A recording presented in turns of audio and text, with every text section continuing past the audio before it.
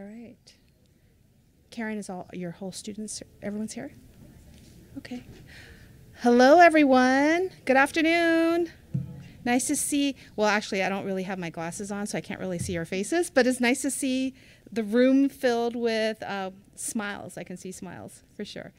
Hi, everyone. My name is Dr. Mary Kamiyu Danico. I am the director of the Weglyn Endowed Chair for Multicultural Studies. And it's really my distinct pleasure to launch our very first Weglyn series for the fall.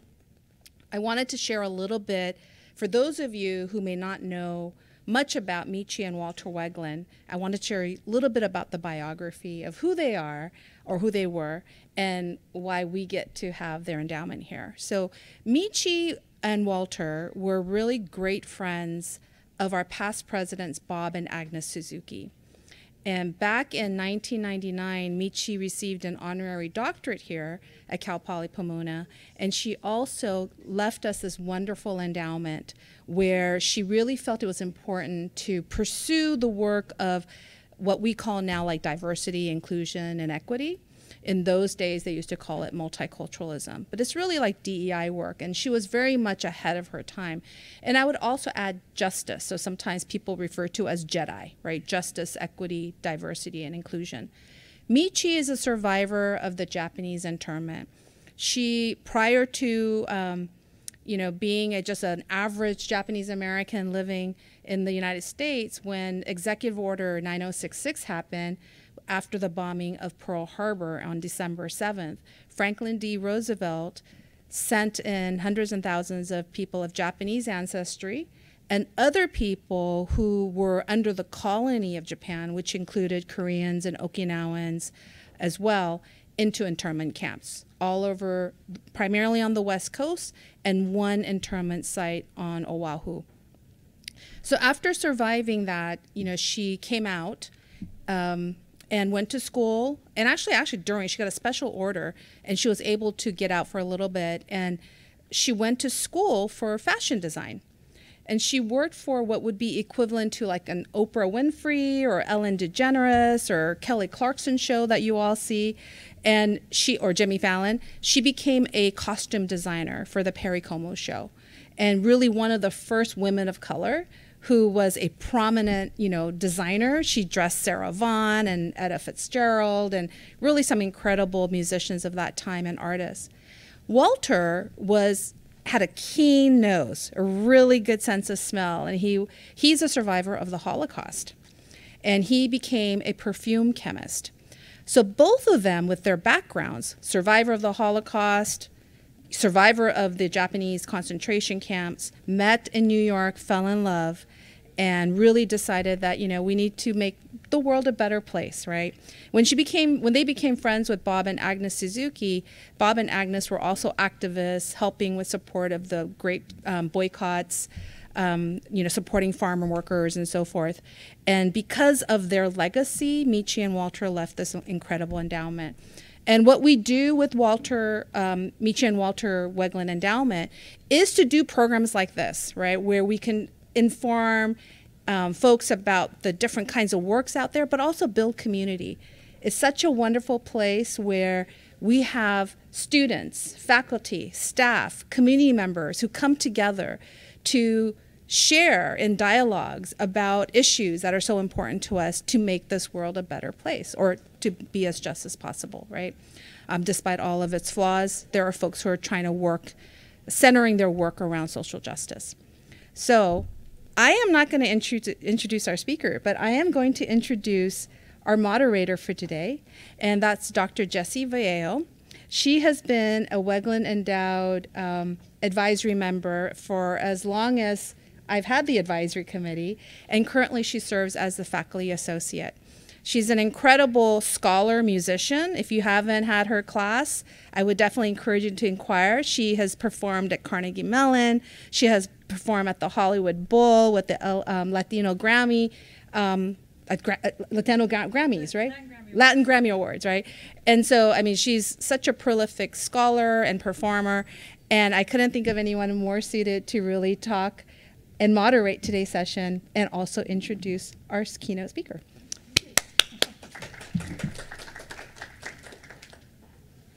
Okay, so this is my first time doing this, so I'm a little nervous, but I'm really excited to be here with all of you and to be celebrating our wonderful colleague, Dr. Wachs' book launch. And I'll read her bio real quickly, and then I'll fill in a couple other things. But so Faye Wachs is a professor of sociology at Cal Poly Pomona. In addition to Metamorphosis, her book that she just released, she is the co-author of the award-winning book Body Panic: Gender, Health, and the Selling of Fitness. She is also the author of over 20 peer-reviewed journal articles, book chapters, webcasts, and blog posts. Dr. Wachs is a Los Angeles native, attending UC Berkeley for her undergraduate studies and USC for graduate school, where she earned her PhD in 1999. When she's not working, Dr. Wachs enjoys hiking, biking, and snowboarding with her family.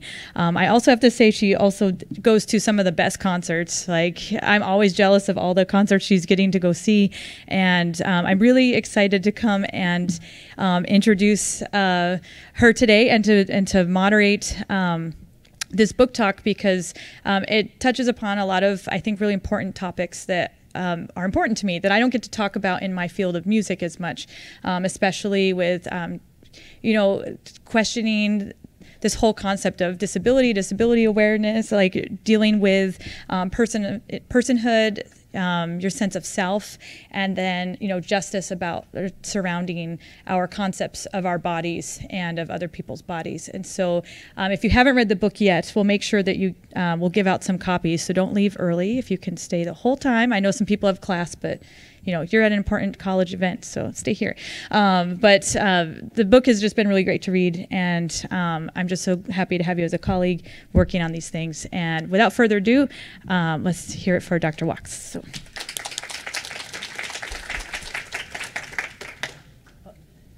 Thank you, everybody. I really appreciate that. Okay, so Metamorphosis, who we become after facial paralysis. So first of all, I am talking about a very specific type of facial paralysis, which is called synkinesis, which most people haven't heard of. It's a very rare condition. What is synkinesis? Synkinesis is a movement disorder that happens after damage to the 7th cranial nerve. It's a very unusual thing. It doesn't happen when you damage other nerves, but for whatever reason, it happens when you damage the 7th. It doesn't always happen. It's usually caused by something like Bell's palsy, Ramsay-Hunt syndrome, a tumor removal, most commonly acoustic neuroma. Parotid gland cancer is on the rise, though, or brain tumor. Could be trauma, an accident, or in some cases, they don't know what happened. Generally, what happens is when the nerve grows back, it grows back to too many places. So you're not paralyzed anymore, but you're still not moving properly, and it can look like paralysis because instead of when everything tries to move at the same time, nothing moves. And an analogy that one of the physical therapists gave me was that imagine if you tried to move your arm and your leg moved instead. That's what's happening with synkinesis. You're trying to raise your eyebrow, but the corner of your mouth is moving instead. You also can have miswiring of functions like salivary glands and tear ducts. So you're trying to eat and tears are pouring down your face. You're trying to cry and your mouth is salivating instead. It impacts communication, your affect, whether you're able to eat and how well you can eat, your vision. A lot of people, they lose the ability to blink their eye, and you can lose your vision as a result of that. Dental health can be seriously negatively impacted, and generally there's negative mental health impacts. And so when we get into more of the social, emotional impacts of synkinesis, communication is one of the biggest ones, being misunderstood, not being able to communicate effectively, not being able to communicate non-verbally. Your being in the world is disrupted. And what I mean by that is I didn't realize until this happened to me how much of our reading of our own emotions actually comes from experiencing facial expressions. So I would walk around everywhere thinking like, why am I anxious right now? There's no reason for me to be anxious right now. I'm actually should be very relaxed right now. And then I realized I wasn't actually anxious. My synkinesis was mimicking the way your face feels when you're anxious, so my brain was telling me I was anxious. This is one of the most disturbing things that happens to people is they're constantly experiencing the wrong emotions because their face is doing the wrong thing.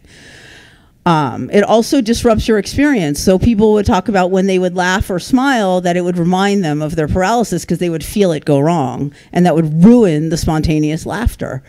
And then, of course, disability microaggressions were common, and if you have othered identities, you got sort of the double whammy of the disability microaggression along with the other microaggressions you were already experiencing. Every single person I talked to reported some exclusion and isolation, sometimes self-imposed, but still exclusion and isolation. So a couple of quotes from people that I think highlight it. Lori M. Said, "It blocks the newness of you. There's a grief place. I felt betrayed by myself. It blocks your personality and you can't communicate who you are. You can't be who you are."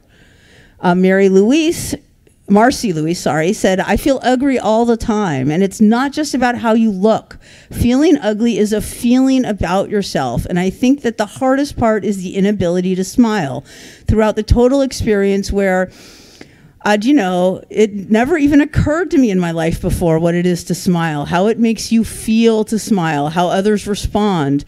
And now I know it just looks like almost like I'm snarling. I tried to, practice. And when I see it, I think, gosh, people must think like I'm angry and it feels wrong. Instead of a friendly hello, I look mad. I feel weird. I'm trying to say hello or be friendly, and it comes off totally weird. I think I'm lucky that I got married right before the paralysis began, but I was lucky getting married, finding my husband and marrying him before it really showed, and I'm luckily married to a very good person who loves me and thinks I'm beautiful anyway, and I feel very lucky because I don't feel ugly with him." Oh, that was nice because she was saying nice things about her partner, so I picked that one. So how did I end up here? This is me before. You can see I had a very normal smile. I'm sorry, I packed up, we're doing a remodel. I packed up a lot of my photos. That was one of the few I could still find. November 2009, I was under a significant amount of stress. I was getting divorced. I was furloughed here at Cal Poly, so my income was lower than it usually was. We were having a real hard time here at the university. It was incredibly stressful. The only known risk factor I had was chickenpox. For this, having had chickenpox is one possible risk factor, but I had no other risk factors that I know of. Can happen to anybody. 6% of the population gets Bell's palsy at some point in their life. Of that 6%, about 85% fully heal and about 15% get synkinesis. So I was diagnosed with Bell's palsy, sent home. I was given E-stim, which I used religiously because I'm a very compliant patient. Turns out E-stim may not be a good thing. It may actually cause synkinesis. We're not sure yet. So if you get this, don't do E-stim. So what did I do? I did what's called autoethnography. Autoethnography refers to work produced through the collective process of contextualized storytelling from an experienced standpoint. So I had my own story to tell, but I didn't think that was, I have a certain amount of relative privilege. I'm partnered with a medical professional, much easier to get medical help when you can do things like that. I'm an academic. I have a certain amount, I'm able to talk to people in a particular way. I wanted to know what's happening to everybody else who doesn't have as much relative privilege as I have. So I interviewed 113 people with facial paralysis, 6 family members, spouses, and 8 medical professionals. Of the 113 people I interviewed, 81 were diagnosed with synkinesis. 9 probably had it, but didn't have an official diagnosis, but they were clearly describing synkinesis to me. 11, it was unclear. It was either too soon to diagnose them with synkinesis, or they were in the middle of being diagnosed, so they thought they had it, but maybe not. And 14 people had facial paralysis, not synkinesis. However, one of them has since contacted me to tell me she actually does have synkinesis. So the average interview lasted about an hour and a quarter, and most of them ranged between 40 minutes and just over 2 hours. I also attended support groups and in person and online. And of course, I still attend a lot of those events. In fact, I'm hosting one this weekend. What are the summary of the key findings? That identity is an embodied experience and much more than we've ever thought of, and that your physical being in the world has a lot more to do with your experience of self than most of us realize.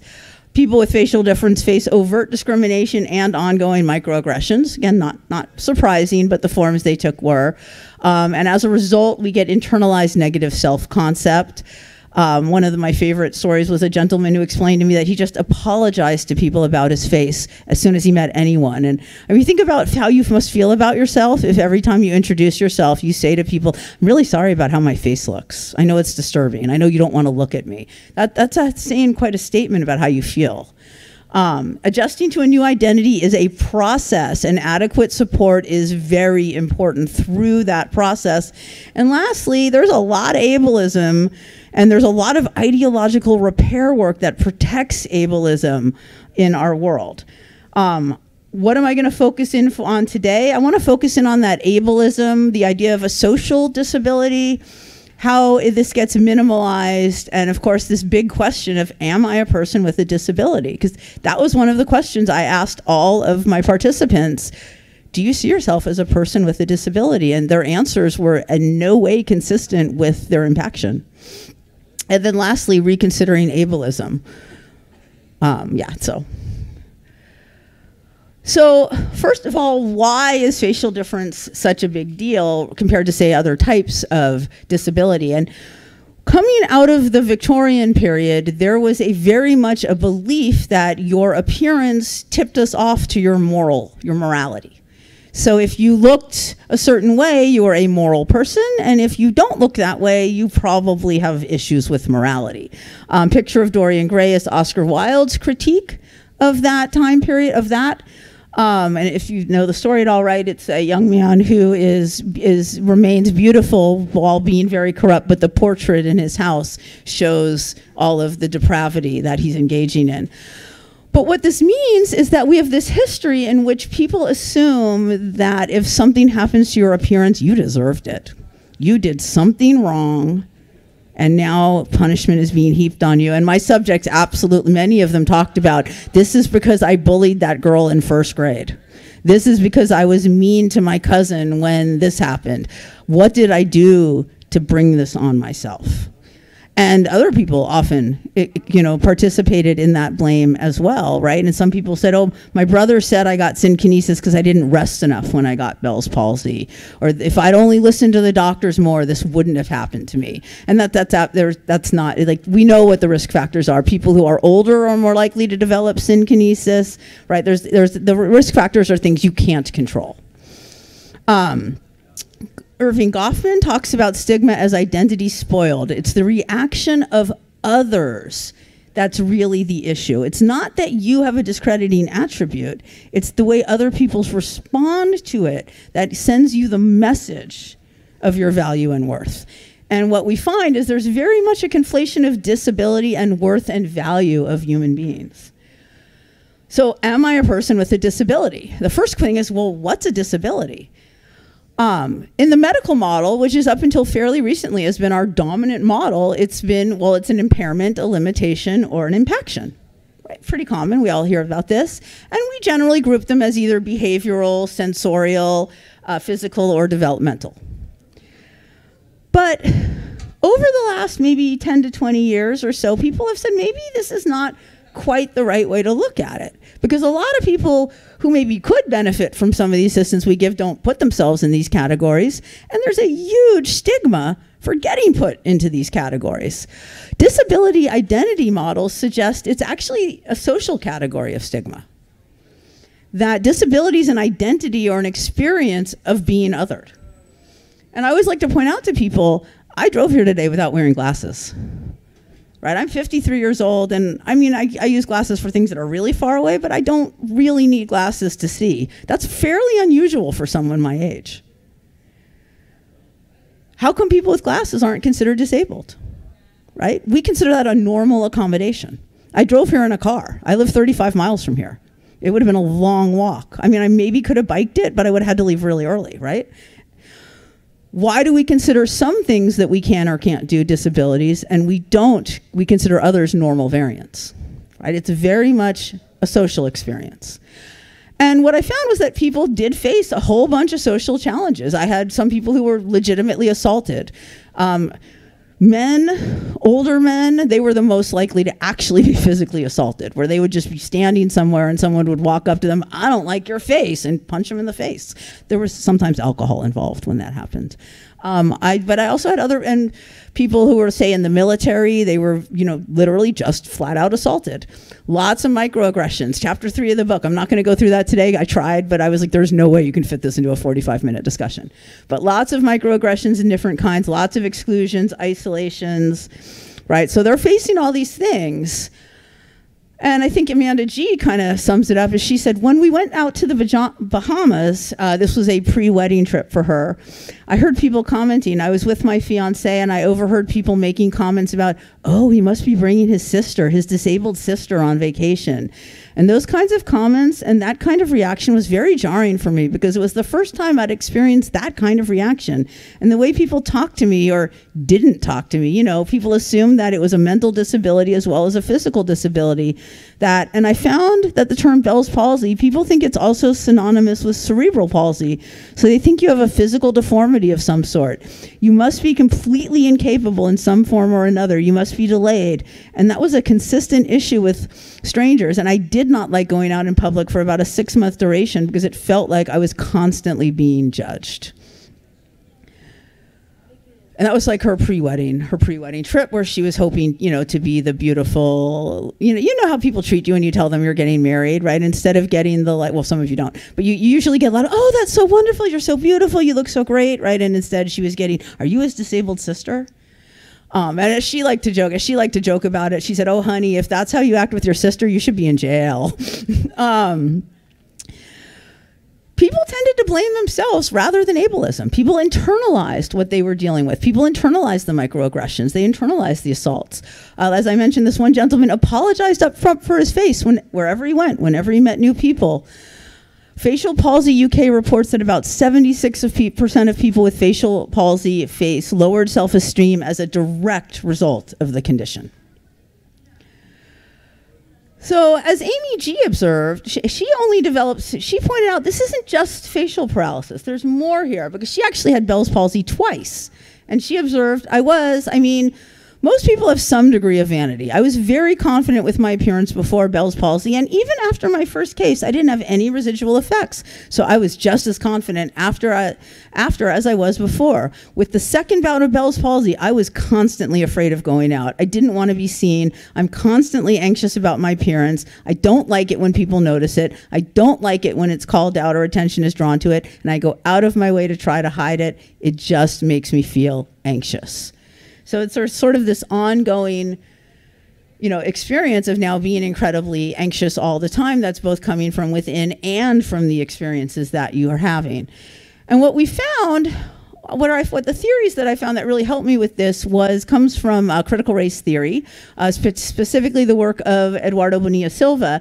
He points out that when we're talking about race, there's a minimalization of race today, that people tend to discount the impact that racism still has on people's lived experiences, despite lots of ways that we can measure and demonstrate that racism is still absolutely having an effect on your lived experience. And Bonilla Silva uses the term sincere fictions to describe the stories that we tell ourselves to demonstrate that otherness is really no longer having an impact on lived experience. So, as Maddie L. observed, I was at this thing for my brother recently, and this happened before. I don't know, people were just acting a little off to me. Oh, you're his sister? Are you visiting from out of town? And it's a bigger question. There's something implied. I don't know why, but recently I felt like, I wonder if these people think I'm not well, like I'm not a fully functional person, like I'm Jason's broken sister just because of my facial problems. So I thought I'd just say something and explain what it is. So I actually tried to explain about my facial paralysis, and they cut me off. They flat out wouldn't let me talk about it. Everyone said, no, of course not. We all have our stuff, people like to sort of trivialize. Like, I'm talking to one of my brother's friends, and why is she showing me this discoloration on her hand and saying we all have our things? I get it's a big deal for her, but for me, it's like, that's your hand, not your face. Right? And so again, there's somebody who's trying to talk to people about this experience that she's having that's very meaningful for her. And they're, no, everything's fine, you look fine. And what people reported was this deep discomfort with talking about disability, right? So as Joanne T., a middle-aged, cisgendered, educated white woman, noted that people couldn't hear her when she tried to express the fact that she was in pain, right? And so you say, sometimes if I mention it, I have friends, maybe they're trying to make me feel better, but they don't listen. They'll say, you look fine, nobody can tell. And I'll stop her and say, it's not so much my looks. Just because I don't show it, it hurts all the time. It really hurts so much. Physically, I mean, I feel physical pain. But on the other hand, why wouldn't it be okay to just go ahead and also want to look a little more like I did before? I mean, to be able to smile and take pictures without worrying. Right, so she's hitting on exactly, she's trying to share with people how devastating this is for her and that she's in pain. And everyone's like, no, you look fine. And I always think a great corollary for this is when someone says, I've got terrible back pain, I really hurt my back. People don't say, oh no, you look fine, I can't even tell that your back hurts. All right, let's go. Right, what do people say? Oh, do you need to rest? Do you need to sit down? Do we need to take a shuttle? Right, oh, you're in pain, can I get you an Advil? Right, and when she's trying to say, hey, I'm in pain, people are, no, you look fine. You're not in pain, you look fine, there's nothing wrong, let's go. That's a minimalization. As Mandy V said, so my face is really tight all the time. It hurts, it's contracted. So I tell my friends this and they all cut me off and say, oh, you can't really, I hardly notice it. And I'm like, well, I know you can notice it. And they're like, no, really, it's not even that noticeable. Don't worry about it. I finally got up the nerve to say, even though it looks like nothing's going on inside of my face, it is like in constant turmoil. It's constantly pulling and pulling, and it's pulling so hard. I'm in pain all the time. I mean, it's pulling so hard, it's moving my teeth. My teeth are actually moving. My nasal cavity is collapsing. It's not about you noticing. Right? And again, she's bringing up these very real, very serious consequences that people with facial difference have to deal with. And I should add that because this isn't well studied and we don't have enough advocacy yet, often these things are not covered by insurance. Right? I had to fight for 5 years. I had to fight for 5 years to get my pain management covered with my health, with Kaiser. So am I a person with a disability? Right, we still haven't answered the question yet. And people, I say yes, by the way, for me. But people had sort of three, this is really 2 categories, but I grouped them together. People had sort of 3 responses to, am I a person with a disability? Rejection, no, absolutely not. Maybe for other people, but not me. And then, yeah, I'm going to buy into this disability identity thing. So it's the rejection were people who sort of were using the, I had that parking sign up there before, because they were sort of using the requirements for disability parking for what they think of as a disability, right? So Kevin said, I used to think because this is a disability, half my face doesn't work, that's a disability. But then I realized, no, it's not. Like, a disability is that you need a crutch, you need help to do something. Either you can't see or you can't hear or you need a wheelchair or something like that. So no, this is not a disability. I can walk, I can talk. Right, so that's a very narrow medical view. Kara R., similarly, I was really upset when I see that people labeled it a disability, because I do support work for people with disabilities. I look after people with disabilities, with learning disabilities, mental health disabilities, children and adults. I've seen it all. I'm in the community. I'm not in that situation. I'm working. I'm making a difference. I'm helping people live a better quality of life. I don't think it's a disability now, because it's you're lacking your communication, but now that's debilitating, but it's not a disability because I'm still able-bodied. I can still do things. I've seen disability, and it's not that. Right? So she's looking at people who are more impacted than she has in different ways, and so, well, it's not me because I'm not there. Right? It's very distancing strategy. Another distancing strategy, yes, but not me. Or, well, it's disabling, but it's not a disability. So Angie C. said, do I think of it as a disability? Yes and no. With it came all these psychological factors, anxiety, social phobias, but physically, am I able to work? Of course. So it's not really a disability, maybe for others. Right? This is where we're you see that our neoliberal productive views are very much embedded in our psyches, much to our own detriments. Elaine E. said, I don't know if it's a disability. It makes people look twice. It's not like having a stroke, is it? I don't know. When people have a paralyzed limb, that's a disability. People notice something is different. Oh, okay, something is different. And now people do know that there's something different. I guess. I don't know if it's a disability, but I'm constantly aware that there's something different. I wish I was able to forget sometimes about me being different. That's more a burden than always feeling different. So she's like, yeah, I don't think so, but I'm different. I feel different all the time.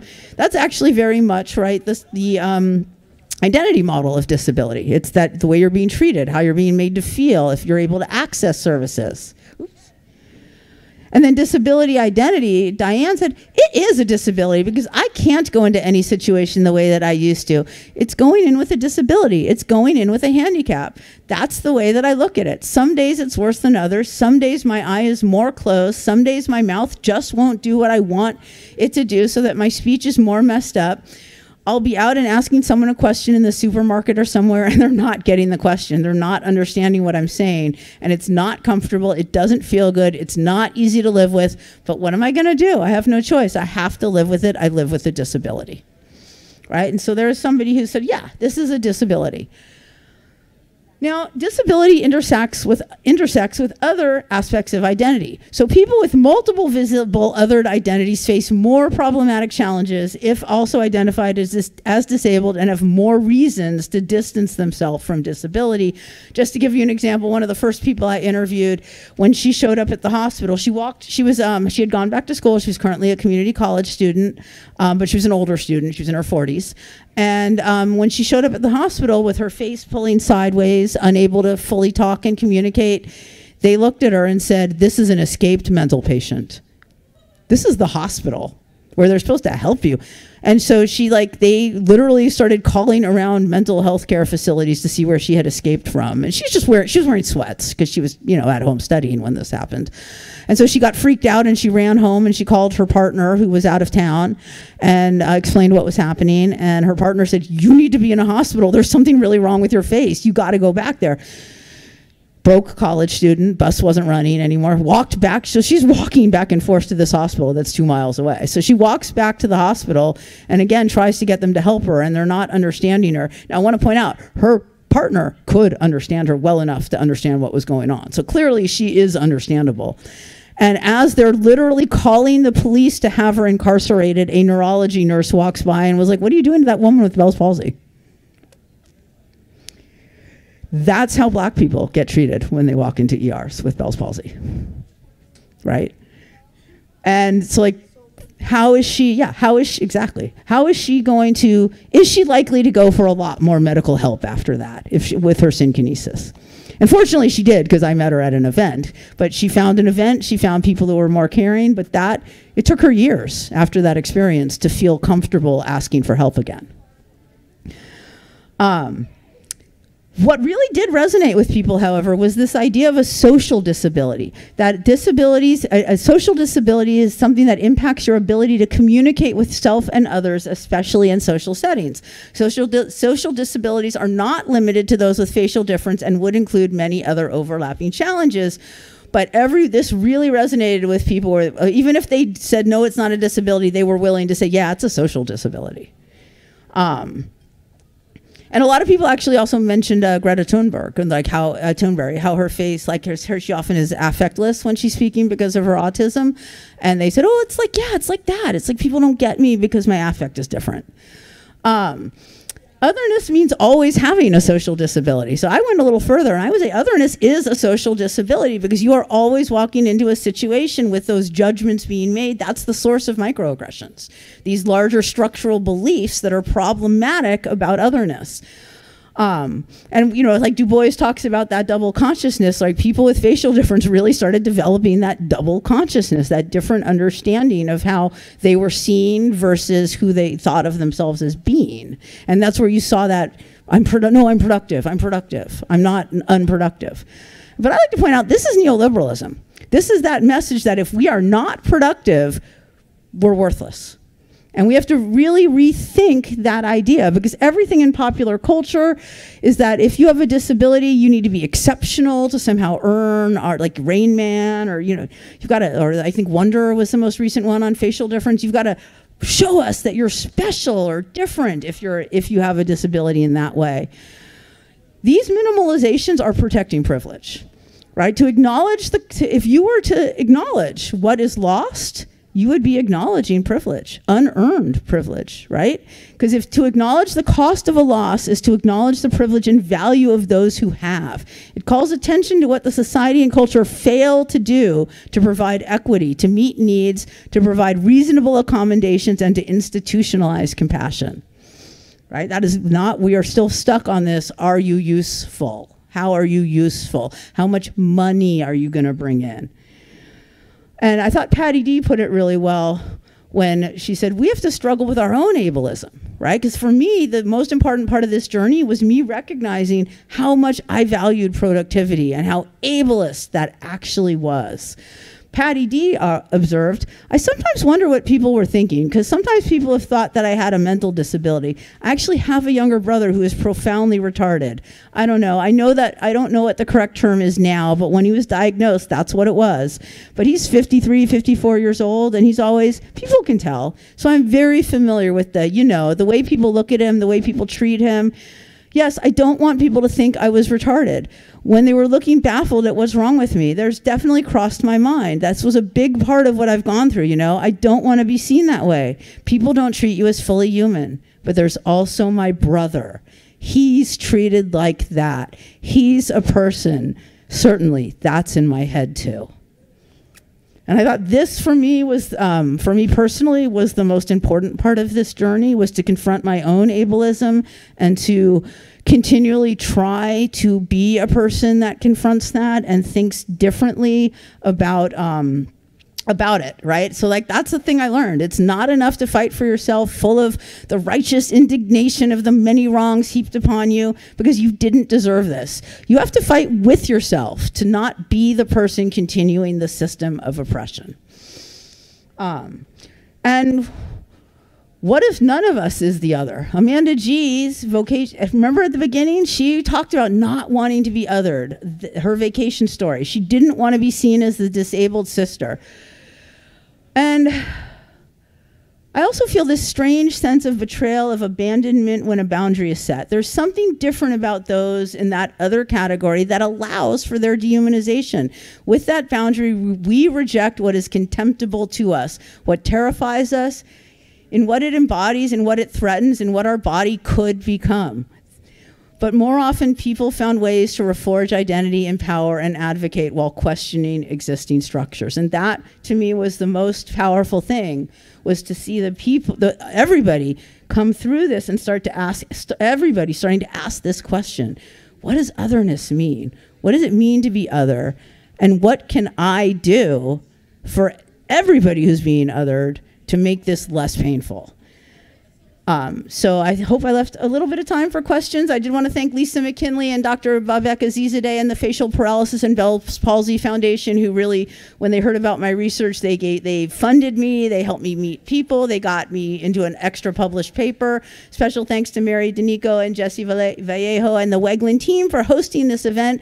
Elizabeth Robinson for her amazing cover art. The person who did my cover is a person with facial difference. And Peter Mikolas and the team at Rutgers University Press. Woo. All right.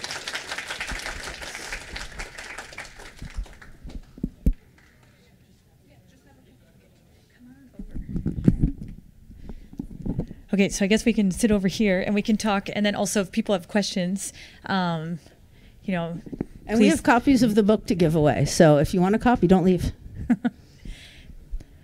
So while people think of questions, I mean, when I was reading your book this last couple of weeks, I kept thinking about that internalized ableism and how much just when we deal with something like, some of you know I had a broken ankle not too long ago. I have an invisible disability that I think has been a lot harder to deal with over the course of my life, of just that like self-blame or wondering, why me? What did I do?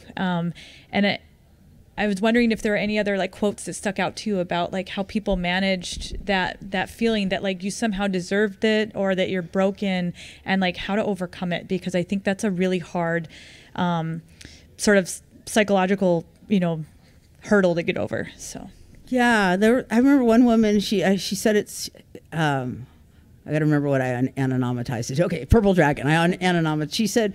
She said I used to be the purple dragon. All my friends would call me the purple dragon, and it came out because she had gone to this bar on her honeymoon, and they had just gotten hammered, and it was called the Purple Dragon, and she'd partied all night and had the best time. And then she looked at me. She said, I don't know if I can ever be the purple dragon again. And then I asked her, are you going to try? And she said, yeah, I'm going to try. I'm going to try. I'm going to try to get back the purple dragon. So like everybody sort of had that, I want to get it back. But I think the people who did the best, who said, you know what, I'm not going to get it back. And that's okay. Because I got something else out of this. I got a deeper understanding. The people who really got through it were the people who said, you know what, I'm not going to look the same. And that's okay. I've become a more compassionate person. I've become a gentler person. I've learned to be kinder to people. I've learned, one guy, one of the older gentlemen, I remember, he said, when I was coming up, things were pretty racist. And he's like, and my whole family are really racist. And he's like, I'm not racist like them because I put together really early in life that having a disability is being an other, just like being a racial other, just like being a woman, just like being, and this guy became a social justice warrior. He mentors young people with facial difference. And he's like, yeah, I don't want to be like the rest of my family because I know what it feels like to other people. I thought that was really great that he took something that was happening to him and he extended to say, well, I can help people. I can help other people feel included so they don't have to feel like I did. Yeah, I guess that makes me think of one of the other points of like the feelings I had of just reading about like people getting punched in the face just for like standing, I think in the line for the movies or something like that, right? And like, it makes you wonder, so many people would know, and we do all these trainings on campus and things that treating people that way is not okay. Right. And there's a certain ways that, when people told you about how they could hear their coworkers, laughing about them or talking about them or realize they were imitating them behind them. I mean, people aren't doing it to their face. So, people know it's wrong, but yet people don't stop doing it at all ages. It's pretty astounding. I mean, did you get to talk with people or look into a little bit of like, why do some people grow up being so antisocial that way? Have they not gone through an experience like this to become a more compassionate person? Or it's interesting because people who worked in social services, in healthcare, in educational settings experience that a lot less. So it's like in settings where being kind and being helpful is the norm. It's like really it's the norms of your institution. So institutions that had helpfulness as the norm, people were treated much more kindly. In like more cutthroat work environments, that's where you saw the most bullying, the most cruelty. And a lot of people said, I left that kind of work because they were never going to change. That's how they are. So I'd say, I always tell students this too, if you're working somewhere and you hate it there, go work somewhere else, right? Like it's the culture of an organization made a huge difference in how people were treated. And, some people talked about like, things were fine, and then like their manager would leave and they'd get a new manager who wouldn't make any accommodations, because the people who had acoustic neuroma also had single-sided deafness in addition to facial difference. So they would often ask, can I always sit on this side so I can hear better? And one woman talked about how she was doing great at her job, getting great reviews, and then they got a new manager, and the new manager was like, I don't make accommodations for people. And she said it became very clear that he was trying to get her out because he didn't like her face. And she finally said, I just have to leave because this isn't going to get better. And so, yeah, it's really very much the leadership of a space and an organization plays a huge factor in the way people behave within that space. Let's see. I have more questions I can keep asking, but I do want to make sure if any of you have questions, come up here, raise your hand. I'll run over to you. My foot's feeling great, so I can run over to you now. Woohoo! So, yeah. Here, into the microphone so we can all hear you. Sure.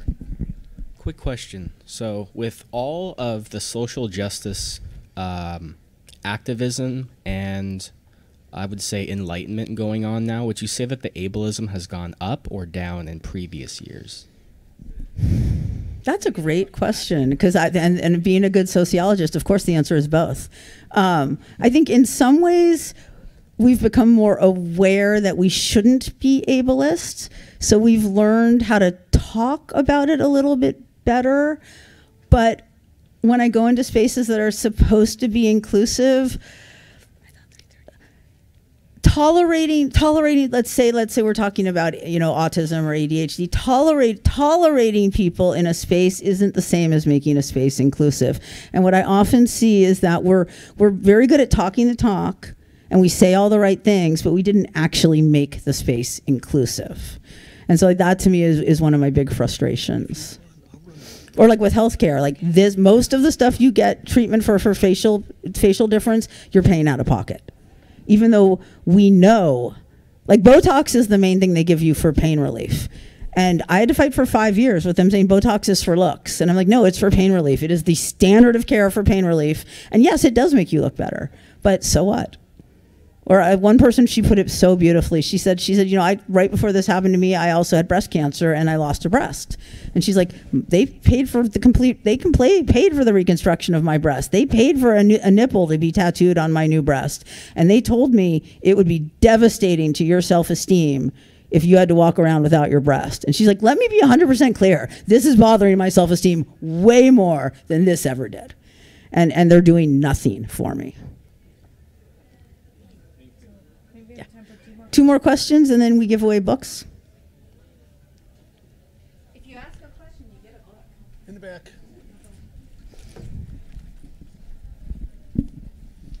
Okay, we have a question from the Zoom.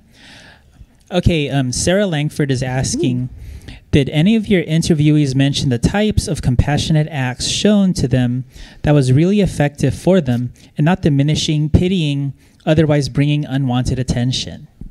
Yeah, that's a great question. One woman, I remember, she talked a lot about going to an acupuncturist. And she said, I'm not sure the acupuncture is helping my face, but the way this woman talks to me is absolutely helping me, so I'm just going to keep going. And I thought that was like and what I asked her, what do you mean by that? And she said, she's talking to me with compassion, but she's not pretending this isn't happening to me. So that was what when people said is when people treated them, when people, acknowledged their pain, even if nothing could be done for the pain, just having it acknowledged. And one of the big things people talked about, having friends who they saw got it, is friends who would say to them, let's take a photo. I know you're uncomfortable with photos. Let's make sure we get one that you're comfortable with. And then would take, if it took 700 photos, they would take 700 photos. Or they would say, what angle do you want me to take the photo at? A lot of people talked about that as being an act of compassion for them. And many people, the other one, because, we live in such a visual photograph world, social media, it's constantly being photographed. People with facial paralysis hate being photographed. A lot of people talked about having the friend who would say, let's take a crazy photo. We'll all make stupid faces. And then they said, and now I don't stand out because we're all going, right? And I look back in my own photos, and right after I had Bell's palsy, there's a picture of me and my 2 best friends, and we're all going like this so that I don't stand out and look different. And that was like, people talked about that as really being really important to them when people understood how disturbing and upsetting photos were, versus the person who would just take a picture and they look awful and then they post it on social media and tag them. They hated that.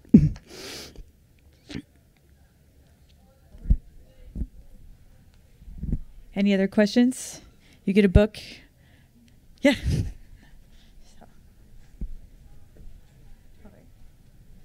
Here, we'll swap the microphones. Yes, you're welcome. Hi. Hi. Hello? Yeah. Oh, can you hear me? I had a stroke in 2017, and I suffer from Bell's palsy. It's traumatizing just thinking about it. I don't even know what to say. How did you feel when people would look at you like, oh, what's wrong with their face? I mean, it was traumatizing for me. Luckily, my stroke, my Bell's palsy didn't last that long. So I recuperated and I'm normal. I mean, I look halfway normal now, but it was really scary to me. How did you get past it? Yeah, that's a great question, because this happened toward the end of a semester. I came back to school. I came back to school with pretty severe Bell's palsy. And in all honesty, like, I remember thinking to myself, if this happened to one of my students, how would I want them to feel about walking into my classroom? And I said, I'd want them to feel that I still valued them, that they still were included, and that they still meant as much to me as they did before this happened. And so I tried to walk into situations with that attitude for myself, which was still hard. I indulge in very weird looking shoes now because people will look at my feet instead of my face. And it's like 5 or 6 of my interview subjects said the same thing. I wear crazy shoes, or I wear really bright colors so people look at something else other than my face first, or I have a conversation starter that doesn't have to be about my face. I think people never fully get over it, myself included. I mean, there's definitely days when I walk by and there's definitely days, especially on Zoom, when I'm like, oh God, is that really what I look like when I talk now? And right now, I probably won't ever watch this video because that would be my attitude. Oh God, is that really what I look like when I talk now? But I just always try to say to myself, if this happened to someone I loved, would I love them any less? No, I would not. And what I always say to people is if you got through this and you're back in the world, you deserve a giant pat on the back. You have been through a major trauma. You have survived, and you are going on. Because frankly, the people I met were the people who went on, the people who got it together to do an interview. What breaks my heart are there must be a lot of people who don't ever go out again. And I found a few of them. They were the hardest subjects to get for the interview, but I know that there's people who this happens to, and they just live very isolated lives after. I mean, one woman was rural, and she basically sees people once a week, maybe a relative or two, and spends almost all her time with her pets. Okay. All right. Well, that concludes our talk. Can we give Faye a big round of applause? Thanks for coming. Also, we're going to have Faye sign her books. And so the ones who just won a book, yay, you get a book. But I also have some random names that I've already picked to get a book. So, Faye, where do you want to be situated? Do you want to sit down here? Is this okay? Okay. All right. So if you've already gotten a book, come out and get signed. And if you have questions, you can ask her while you're getting signed. And I'm going to call out some names. And do we have the name of the student who asked what is your on name? Facebook? Bryce. Bryce. Bracer. Okay. Oh, do you want me to? And you actually have one. So what about that? All right. Do you I want can call her out. Okay. I was going to ask about the name on Facebook. Oh, okay. Oh, it's my name, Mary. Oh, no, for the person who asked the question online. Oh, that was Sarah. Sarah Langford. My wife. Oh, okay. I got her. All right, Christopher. Is it Wimmer or Weimer? Christopher? Okay, you get a book.